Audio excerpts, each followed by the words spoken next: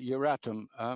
Can you tell us, give us an overview of the trade in fissile material across the Channel to Great Britain under the present situation, and particularly reprocessing of nuclear material, which is done by continental member states in Great Britain, and what will happen after as we move into the next year.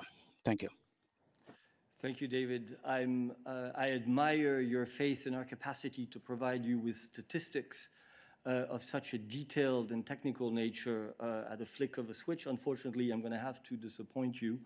We are not able to do that here, but we will, of course, happily come back to you on this bilaterally. I do not see any other hands raised.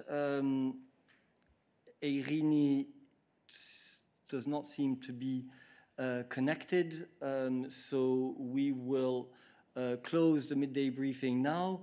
It is my last midday briefing for the next 2 weeks. I will see you again the week of the 24th. Next week, Vivian will be chairing the 2 midday briefings which we will have on Tuesday and Friday. But of course, in the meantime, and the other days of the week, my colleagues will remain available, those of them who are here in Brussels, for your queries every day. And in the meantime, I wish all of those of you who are going on holiday today or this weekend very good rest, and I hope to see you again in 2 weeks' time. Thank you very much.